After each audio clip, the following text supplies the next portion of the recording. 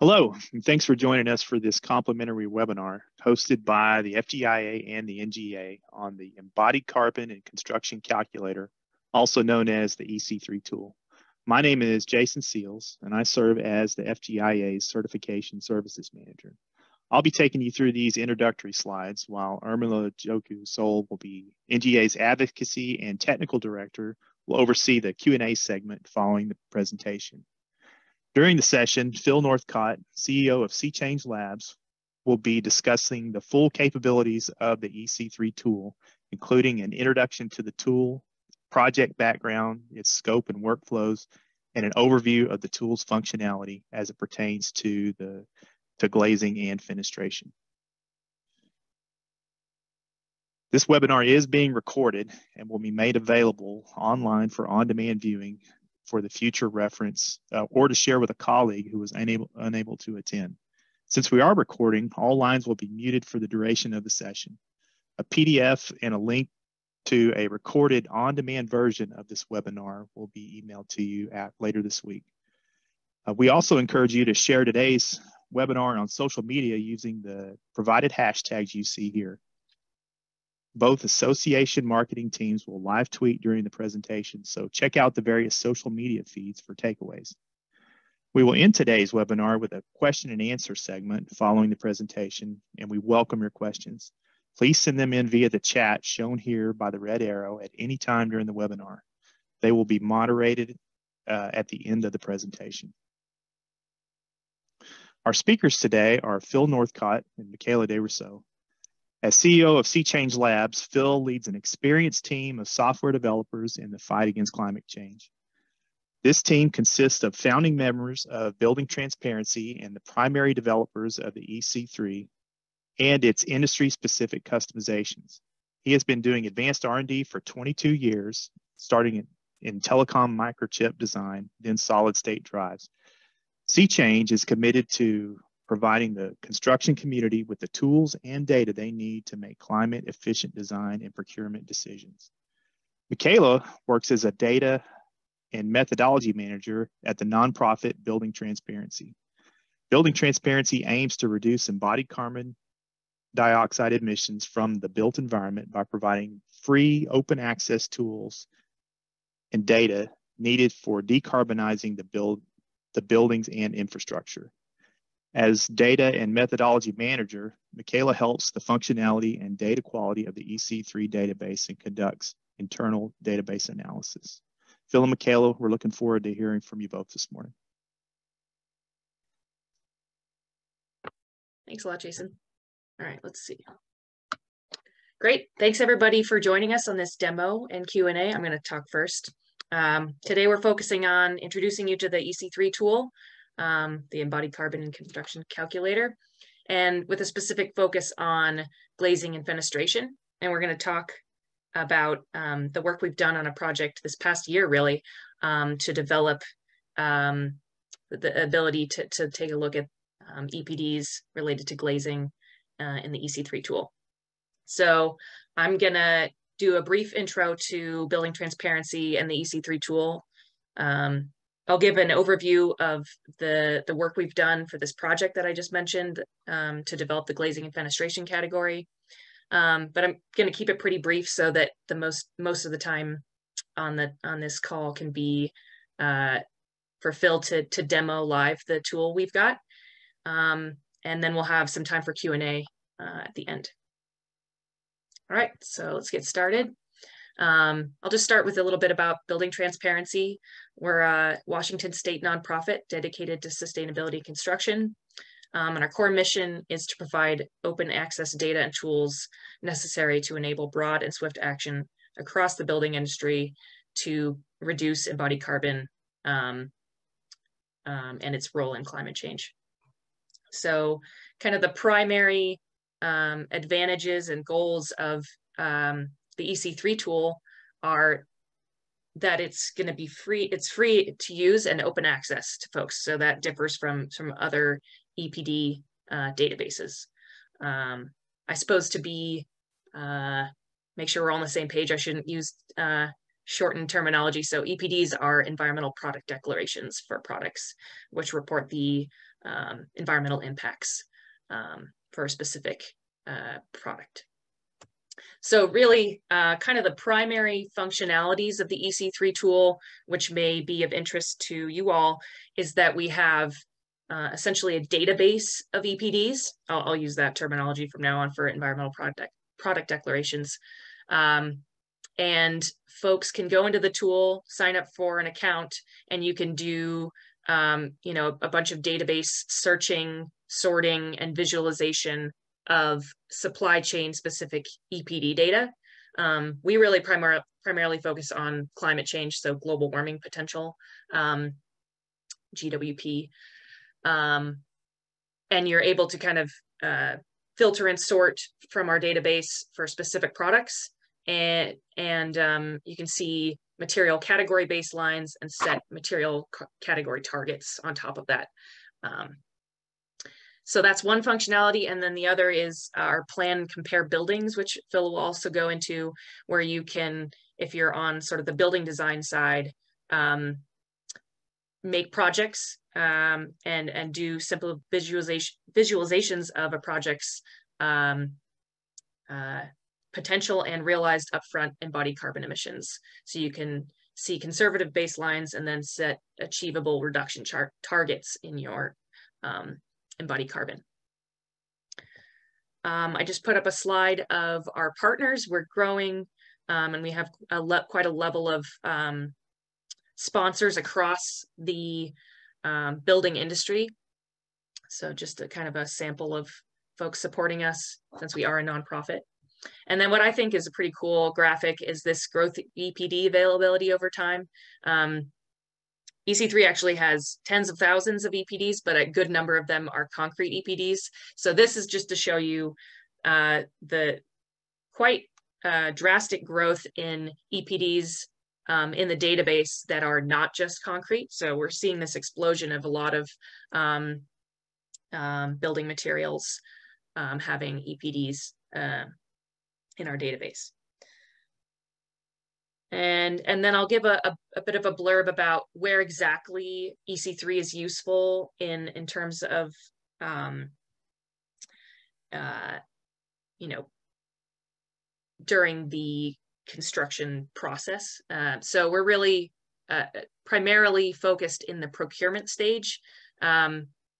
So folks can do embodied carbon assessments of their buildings, build up a building, enter in the actual materials they're using, do product to product comparisons, and then do tracking over time of actual realized emissions with our calculators. So I would say that's, we specialize in the procurement phase. And I'll move into now just giving you a snapshot of the work we did to develop the glazing and fenestration category for EC3. So essentially, as Phil will show you in a moment, we have a category tree that drops down into kind of a master format, generally based category tree for building materials. We're constantly expanding that.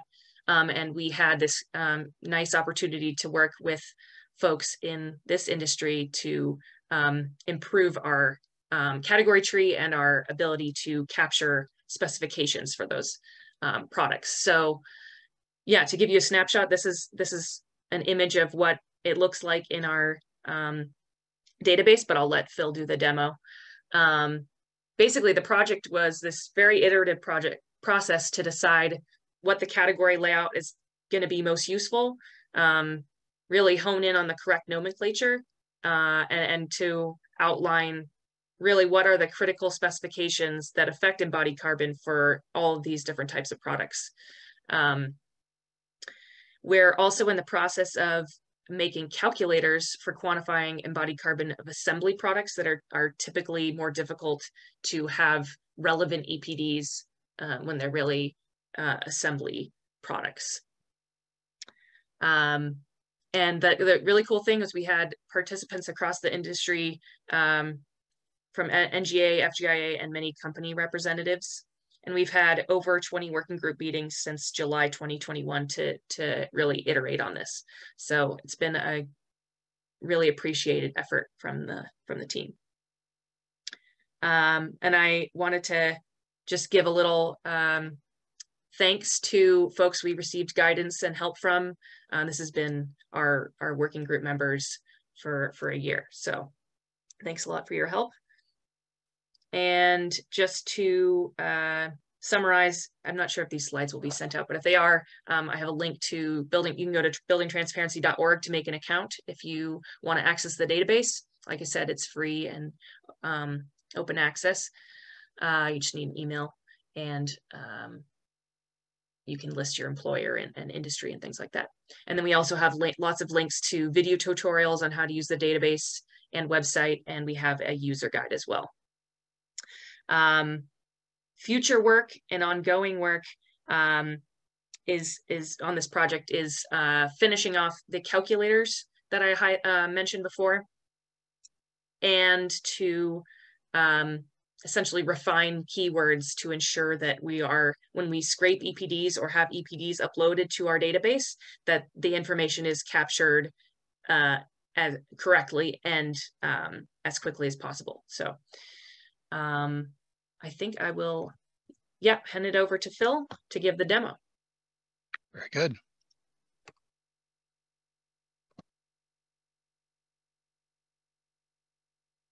All right. Well, I'm Phil. I lead the development team for EC3, and I'm one of the co-founders of buildingtransparency.org that manages the tool. So you can find us at buildingtransparency.org. It's this tool is free, but it's not really free. What it is it's paid for by this group of people who pay us to offer free, high-quality, enterprise-grade services to everybody who's looking to reduce embodied carbon in the built environment. If you don't already have an account, you can register. And you can use your corporate IDs. Usually Microsoft will accept your corporate ID or any of the other SSO providers that we already provide. There's also a lot of information about programs here on the website if you want to explore them. Inside the tool, as Mikaela pointed out, it's a large database of environmental product declarations from around the world. You can see here a map of where those EPDs are within the United States. You can take, and Canada, you can see where EPDs are sourced from. I will note that we've separated concretes and non-concretes because if you switch to concretes, we have some highly automated systems because the concrete people have been way ahead of the curve in terms of automating environmental product declaration. So they have 10 to 100 times as many EPDs as any other industry. That is a trend that we see being very valuable to lots of industries, and certainly including the glazing industry. Europe, and you can also take a look at the breakdown of materials by material type, and you'll notice that it's 85,000 concretes. The next one down is at 3,000. So what is this for? Well, the first thing it's for is so that people who are investigating a category can understand what their options are with respect to embodied carbon of materials. What is really possible? So we've rearranged this with the help of the FGIA members and the NGA. So we've got different parts that go into a window or curtain wall or fenestration system. We've got flat glass and processed glass panes. And then we've got assemblies. You'll see more in the future about curtain walls and window walls and storefronts, which really need to be built out of a kit of parts. We currently don't know of a way that people could generate EPDs for those, that would be a reasonable number of EPDs at a reasonable expense. So you'll be seeing more support from us in terms of helping architects and procurement people assemble those and evaluate the embodied carbon of assemblies in the future. So if you take a look at one of these, let's say processed glass, you'll see a few things. So the first thing you'll see is that there's a selection of properties that you can search by. And these were, each one has a definition you can see in the tooltip. These were determined by working with the FGIA and NGA teams. You can also see geography here. So for example, I can filter for things manufactured in the USA. I could filter for things within NAFTA or the EU. And then I do a search. So what this is doing now is finding every environmental product declaration that matches my search terms. Okay, that includes industry EPDs and product EPDs. You can see in this case, I found 10. And what it tells us is that in kilograms CO2e per square meter, because processed glass is done in per square meter, I've arranged between 22 and 50 kilograms of CO2 per square meter that we've identified as processed glass, depending on what you want from the processed glass. Now, one of the things I could do is I could remove the default search, which only searches for currently valid EPDs. So now if I include historical ones, you can see I get a bigger number. So that's a first look at the find and compare materials. In general, when you're exploring this, almost anything you put your mouse over will generate you a tooltip that tells you what it is and how it's used, including most of these things on the diagrams. And there are always these tour buttons that will bring up an explanation of what something does. Similarly, there's one here for this entire page. So the result is the manual for this is largely built into the tool, and we encourage you to use it. The next level up is where people are doing estimates of an entire building. So this is a real commercial building that's been anonymized. It has a full set of materials here for core and shell. And you can go into any one of these. Let's say we went into this processed glass. You get this same search form. Maybe let's say I choose this one as the actual one I've selected. You can see how it lines up against the industry. You can open any of these EPDs at any point and take a look inside it. So now you can see a digitized, a scanned digitized version of this environmental product declaration. If you want the original, you can get it here with download. But you can see here's its category, and this is where it fits into the equation. One of the things you will notice around every one of our environmental digitized EPDs is kind of the blue fuzzy bars. That represents the uncertainty in the estimate. In general, we believe that what we have found in our research is that EPDs that report for an entire industry are less reliable than ones that are specific to a manufacturer. The ones that are specific to a particular plant, which would have a particular electricity supply, are still more reliable.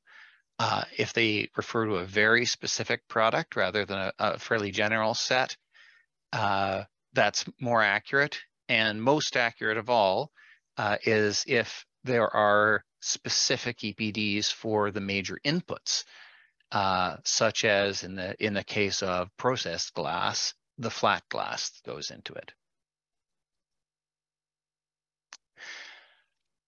The coming back to the building,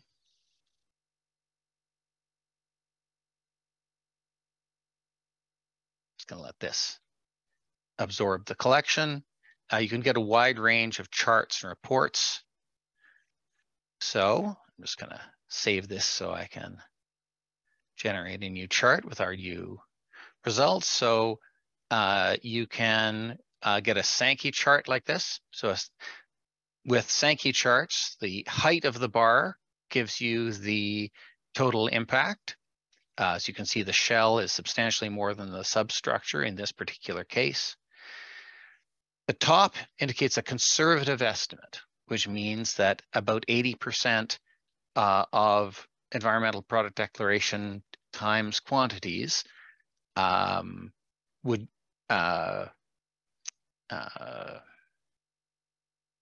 give you, our conservative estimate is that this is the level of impact you would have, and that is based on looking at the 80% of the EPDs. There are at least 20% of available EPDs that would get you as low as this. So the difference between them is the savings that are probably achievable. So we take a look at, here's rebar, and I think I selected insulating glass units at some point. So you can see that the one I selected is fairly close to the achievable target. So that's a pretty good selection. Much the same for the glass panes I selected a moment ago. Okay, there's a series, you can look at this organized by unit format, by master format, or in the case of a Revit import, by the Revit classification. And there's also charts that are specifically designated for helping you generate lead reports. You can also download almost all of this, either the entire thing as the billing report if you want to post-process it yourself, or in a variety of other useful reports, including a focused lead report.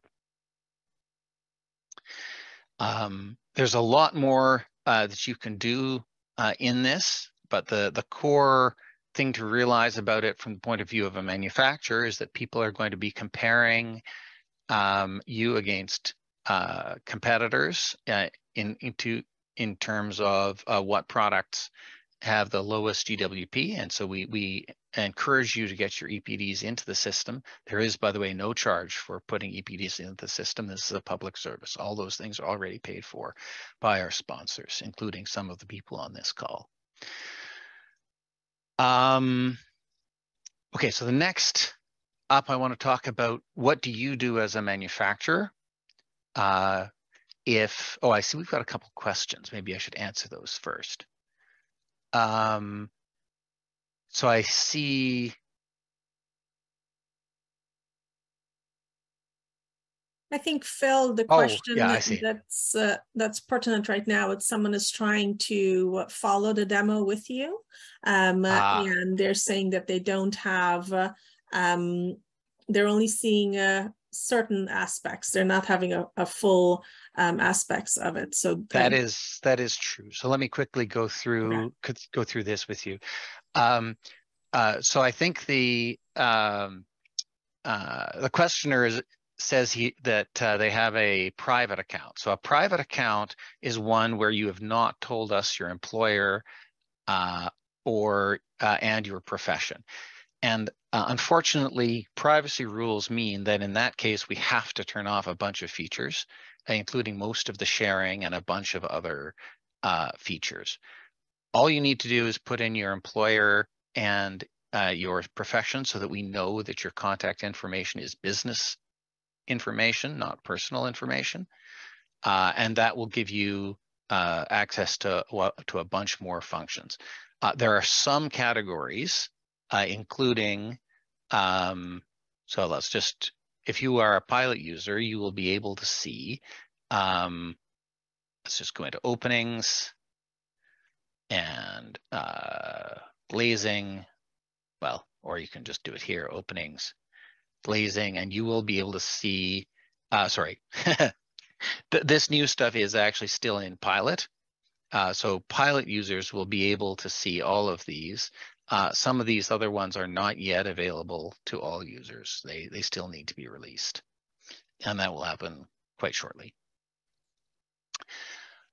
Okay, So if I got to switch back to talking about manufacturers, if you are a manufacturer, now I've used the National Glass Association page, so I didn't want to single out any particular manufacturer, but you can take a look at your profile and you can manage this. And the general rule is the first person who signs up with your web domain and their email address will be admitted as an employee and will be able to manage this, or you can ask us. So you can edit information about yourself. You can also say, I don't think that's a very good logo, and you can grab a better logo and insert it like this. Okay, so in this case, I pulled the NGA logo from the LinkedIn page, which is usually a pretty good idea.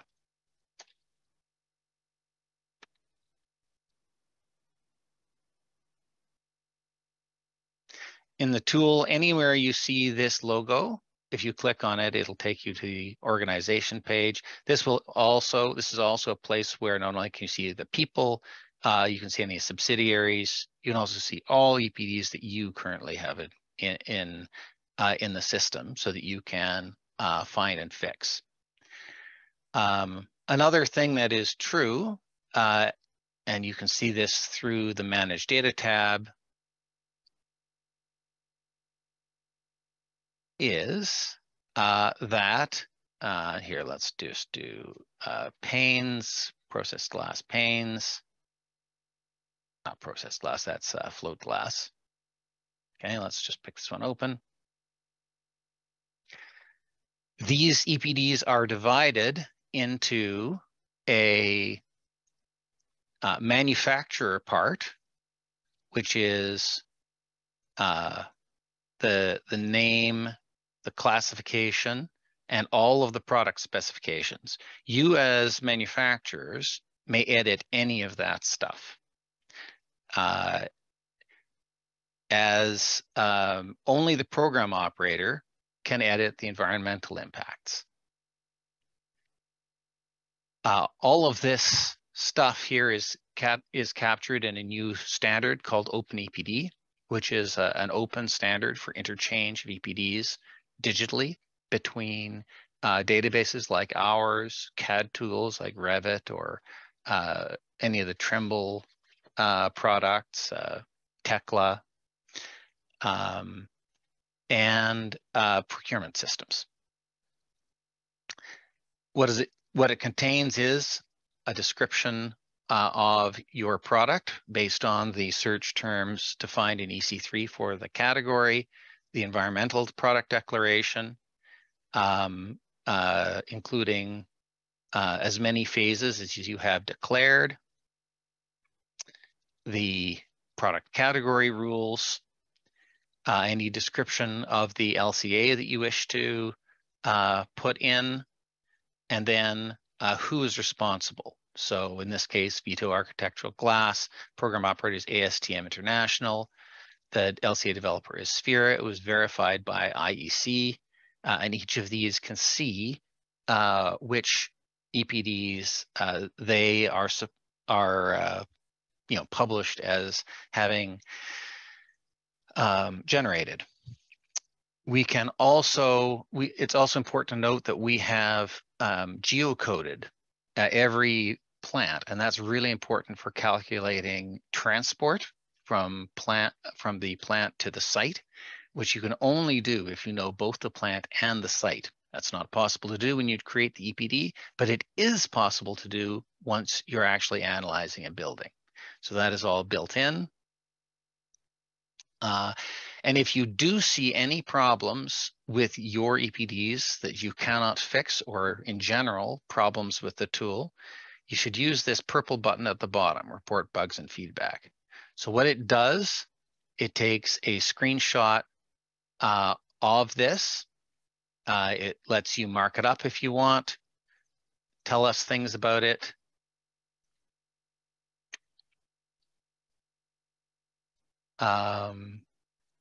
And you can label it, for example, as a problem in the PCR or the EPD, and describe to us what the issue is.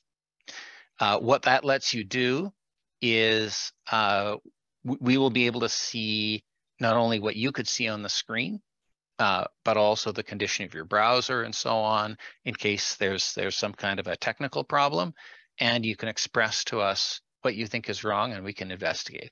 Our mission is to supply accurate information to designers, engineers, procurement people, and owners.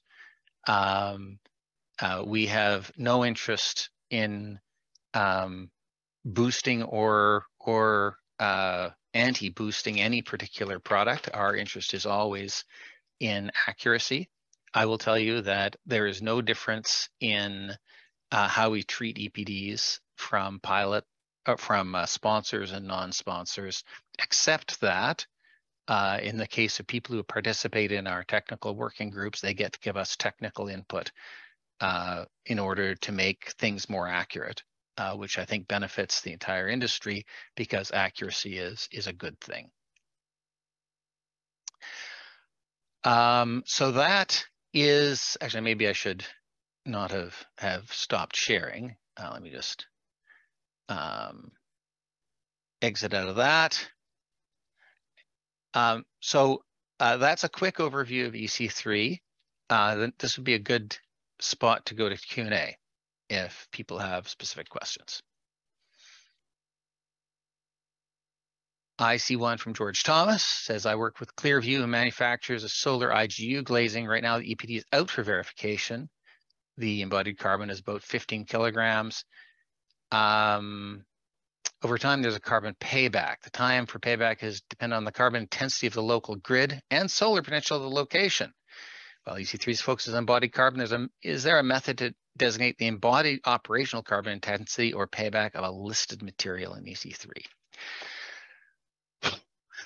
So I have half a good answer and half a not so good answer. So the first statement is, at a building level, the answer is yes. We have a whole section here on embodied versus operating, including the ability to factor in local generation.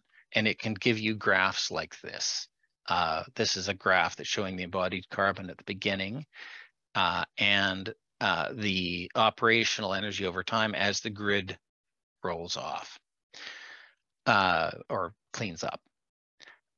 Right now, we don't have an ability to, in detail, deal with use factors because those are really very dependent on lots of local factors. So what we would encourage you to do is to either use our exports or our open API into a separate tool that does take those things into effect. Or if you have a suggestion about how we could work it in a way that was consistent, we would be interested to hear from you. Hopefully that answers George's question.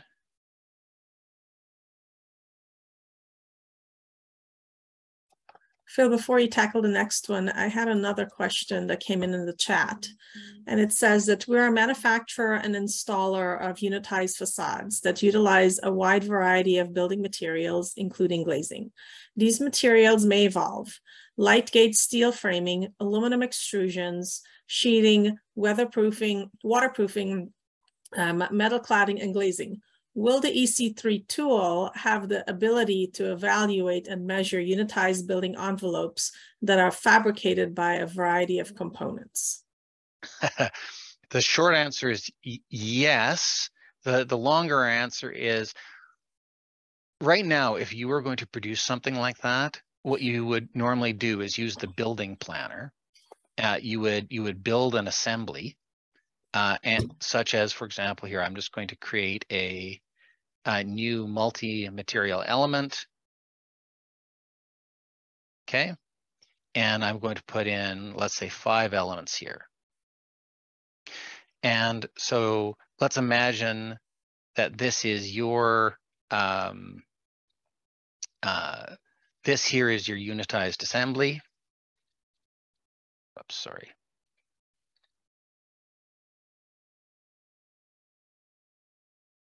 And the and then you would put each one of your materials in here. So let's say that this was calculated in square meters or in some other way that you liked, and then it's an amount per square meter, and then each one of these could, you can map it correctly. When you're done, you could share this, and other users would be able to copy and paste it into their building. We're also working on some Revit integrations that we think will help you represent a custom assembly. And there is a third possibility, which is that we could come up with a way of building one of these automatically and generating an instant EPD for that specific assembly. That last thing doesn't exist, but it's something that we could work on, and it's the kind of thing that we think is necessary for EPDs to scale properly for solutions that are essentially custom made for each application, but where there's a lot of important detail in the components. Did that answer your question properly, Brooklyn? Or actually, well, that wasn't Brooklyn, that was somebody else. Yes, that came in through the chat. I hope it did. So like you mentioned, Brooklyn also had a question. How does EC3 take into account glass fabricators? We see the glass manufacturers, but the glass typically goes to a fabricator prior to being shipped to the glazer and or job site. So when we're talking about fabricators, we're talking about cutting to size and possibly putting a wrapper on it, probably heat treated and insulating. So the process, where it comes to the processed glass, PCR and EPDs. Okay, so what we have right now to handle that is the openings. So for IGUs have their own category. So if you're making insulated glazing units with gaps in between and multiple layers, those are their own category, and we would consider in that case the glass that goes into it is a feedstock. It's an input. And we hope you will use EPDs for the glass in the calculation of the IGU. I don't know if that completely covers fabricators or not. If not, I'd like to hear more. So typically the fabricators would be, if it's a laminated product or, it's like we've been discussing in our task group, fire rated or coated or, heat treated types of product. And, just to say that it's being discussed and being worked on as well.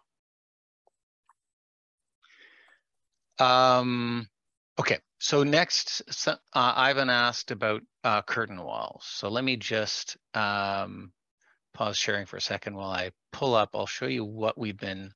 So Tom Bauer has been really helpful. We've been working on a curtain wall builder. Let me just quickly bring this up.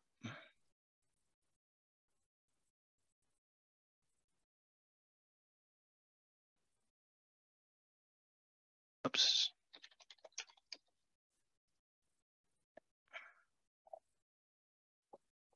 All right, resume sharing. Here we go. Okay, so our basic idea is to create a builder that's a little bit like this spreadsheet, whereby you can specify a curtain wall, and then it will automatically calculate the quantities, and then for each of the components, you can then map it in the normal way to an IGU, to an aluminum extrusion, or whatever else the product is. And this will take into account you know, how many repeats you have and kind of what's on the end. So this is where we're going. I'll show you what an example builder looks like right now. Let me just create a line here. I'm going to show you one of the better ones, the slab on metal deck builder. So this one is a slab on metal deck. There's a steel corrugation on the bottom. It's filled with concrete, optional wire and mesh reinforcement, and then topping slab. Okay, so there's a variety of options here. You know, how much inefficiency is in the floor, the depth of the concrete. Here it says it's thrown an error because I made the depth of the deck too shallow. And, you know, change the topping slab to, I don't know, 6 millimeters, for example, instead of 1/2 inch. Okay, and it can figure that out for you. And then it will give you all the formulas for the quantities. And then once you generate that,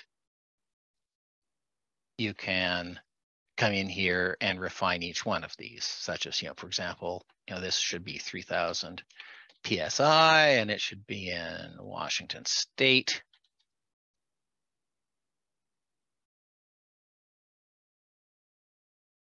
Oops, 3000 PSI.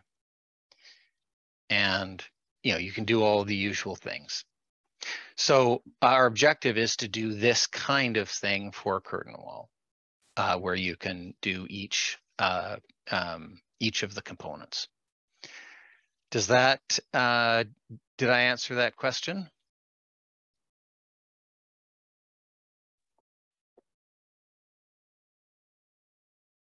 I think so. Oh, Ivan says yes. So Good. there's another question from Frank. It says, it's good to hear EC3 has a tool to measure, I'm assuming it's embodied carbon, EC for transport, logistics, which EPDs don't take into consideration.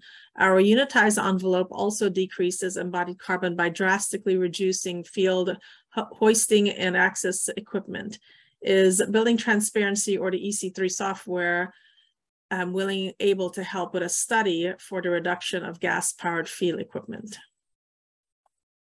I will be honest, Frank, I know almost nothing about that subject. In general, we're always interested. In general, our experience to date has been that construction emissions are a relatively small portion. But if you demonstrate the contrary, and in particular, if you would be interested in using our new A5 tool, which is coming out soon to evaluate that, would be interested in working with you. Our A5 tool is fairly straightforward. It's just a quantification. It's really built for construction people to first estimate and later monitor the actual fuel that they're using, rather than helping to do predictions. So that's currently where we're at on that. But you know, you could certainly provide guidance to people on how do you estimate the workplace impact of your product in the form of a worked EC3 example. That would be a reasonable thing to do. Does that sound like a good answer, Frank? If not, we can probably get you and Frank to connect and have a offline discussion. Yeah. And he says yes. So George mentioned for the EC3 staff, not necessarily a question, but a comment. NREL and the Department of Energy have a great solar tool.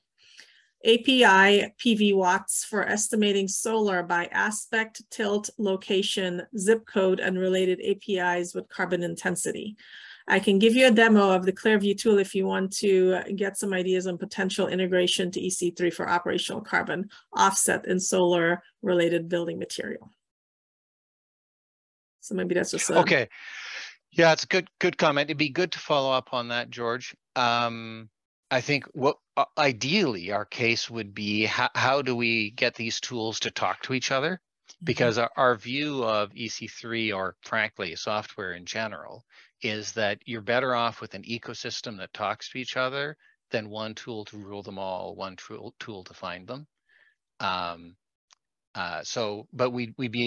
the devil is always in the details. I'd be interested to see what that is. So if you want to, you know how to get in contact with us. I'd be interested in knowing more about Clearview, and we could learn a little bit more and see, how can we help designers with this. We have another question from Tom Cross. It says, you have steel insert in the curtain wall builder. Does that take into consideration the height and deflection? Height, yes. I don't know about deflection. So, in terms of quantity, it does take, height into effect. But I don't know what deflection means in this context. Certainly, let's put it this way: we do not attempt to evaluate whether a certain construction is structurally sound at all. We're only trying to evaluate the embodied carbon and illustrate savings in embodied carbon, but we are not an engineering calculator. If you have a good engineering calculator, we would love to make your engineering calculator export its quantities to EC3. Yeah, I think he meant with wind load deflections and things like that when you're designing itself. Yeah, and we don't do that. I'll say it again, we would, if you do have one of those, we would love to take its outputs. Okay. Here's another generic question. What is the best way for manufacturers to get their EPDs into EC3 database? Is it automatic? Okay, so we do automatically scan as many of the program operators as we both can and who will let us. But if you want to get your EPDs into EC3, there is a section here, add EPDs to EC3, and you can import EPDs from PDF. What this will do is it will send the PDF to us. We will attempt to scan it, and you will be able to see the current status of every one of the EPDs that you have attempted to upload. We are constantly working on our scanning of EPDs, but fundamentally what we're doing is document comprehension using a mix of heuristics, manual labor, and a little bit of AI. So it is not perfect. The correct way to do this is for us as an industry to move to all electronic EPDs, for example, using the Open EPD standard. That is really, if we're going to scale sustainability so that it's a normal part of doing business that's integrated with our QA systems, and all of our usual inventory control systems, those things should generate the EPD data automatically and have them in a queue for verifiers to verify, and then automatically into various databases, including ours. That's the way to scale this to the level, because the truth is we're going to have to do 100 times as much declaration, and we're not going to have 100 times as much labor available to do it, or money. That's true. Another question, if I do a regional and specific search, sometimes there are no EPDs that are returned for my search. Why is this? We do a search based on where things are made, not where they're available, because unfortunately we simply don't know where they're available. So there are many materials that are shipped long distance where if you want to use a geographical search, you'll have to use a fairly broad brush, like all of NAFTA or even global. Okay.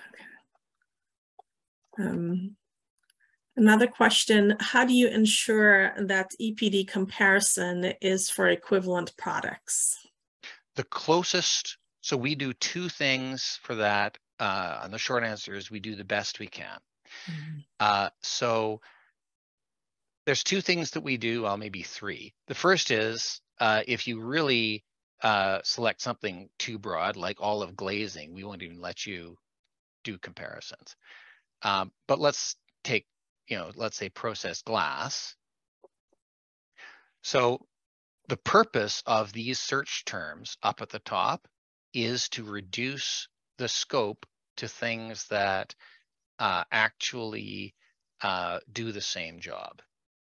Because, for example, if you need a fire-rated glass, it doesn't matter that a non-fire-rated glass has much lower embodied carbon. You need fire rating.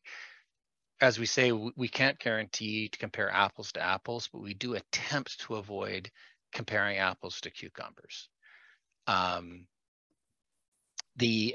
that is very much dependent on you, the manufacturers, going into your EPDs and telling us, what those properties are. Okay, because we will do our best scanning the pages, but our scanning is only so good. You guys know your products very well. It's unfortunate that EPDs don't capture these currently in a nice structured format so that we can know whether two products are functionally comparable or not. But we do depend on you doing that. The other thing we will say in general is that the uncertainties around these EPDs are real. And we do not recommend to users to assume two things where the uncertainties overlap are actually any different from each other. And those uncertainties are real. They reflect the fact that different software uses different equations. People may not have followed exactly the same procedure. One person might use, electricity for New York, and the other person use the electricity from the USA, and those are different even though the plants were next to each other. So there really are uncertainties around them, and we don't recommend people take as Bible things that are within the error bands. Unfortunately, in the past, the sustainability industry has not been great about showing error bands, but we are trying to change that. I hope that answered the question. I think so. I remember when we first started working on EPDs and PCRs, it was said that the error was a plus or minus 20%. Have we gotten a little bit better than that, do you think? Some are much better than that. Some are still significantly worse. Oof. Okay. Well, if you just use generic aluminum, you've got 300% lying around. It can be triple. So 600% if I want to be super extreme, and go to some Russian foundry or something. So I should be happy with plus or minus 20% is what I'm hearing. That is so. 20 is not too bad on the scale of some of the things we've seen. As an engineer, that does not work well. No, it does not. And when I first got into this, I had a bit of culture shock looking at the size of the uncertainty bars. I'm used to 4 or 5%. Exactly. This is beyond negligible numbers. That's right. You've got it. Yes. So here's another question. How will the builder or calculators be beneficial? Would a product-specific EPD be better than a generic product or an industry-wide data capture? Yes. So when you do a comparison of multiple things, it's always a comparison of the value plus one standard deviation of the uncertainty.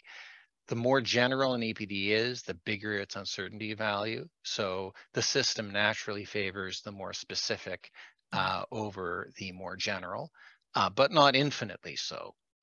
We favor it simply by the fact that it has a larger or smaller standard deviation. In general, we recommend people be as specific as they actually know. But of course, early in design, it is not wise to assume you know exactly what the product is, at least in some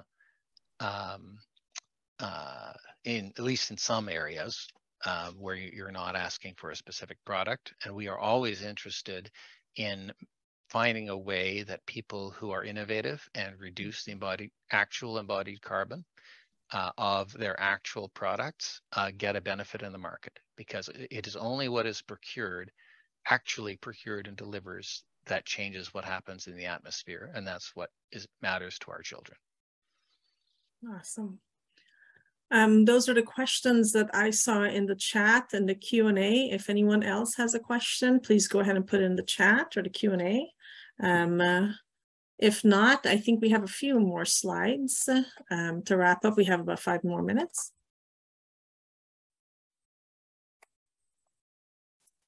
Awesome. Well, thank you, Mikaela and Phil, for just demonstrating with us today, and also all of you online to come listen in on this. If you have questions, Phil's email is in the chat function there. Of course, you'll be able to see this information will be sent out within a few days, and you're welcome to see both NGA's, let me see here. Sorry, all of a sudden my screen went blank. There you go. Okay, so the full program recording will be posted on FGIA's website. The webinar recording will also be available for non-member participants via Vimeo from FGIA at the address indicated on the screen. NGA members and non-members may also access the full program recording at the URL provided on the screen. All participants will receive a survey following the close of today's webcast. We request that you give some thought to what the survey asks and provide your response.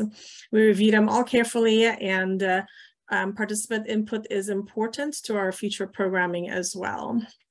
Some of the tentative FGIA future webinars are on your screen. Watch for your email and continue to check the website for registration details as they become available for these webinars. In addition, watch your email and continue to check the website for these NGA webinars coming up on September 7th. That's going to talk about the impacts and opportunities of the Inflation Reduction Act, and on September 15th with the Thirsty Thursday. Of course, Glassville America, many of you will be there. We invite you to join the glass and glazing industry in person at North America's largest industry trade show, which is Glassville America. Network with potential glass and material suppliers, learn about new technologies and products coming to the market, and discuss solutions to your pressing design challenges as well.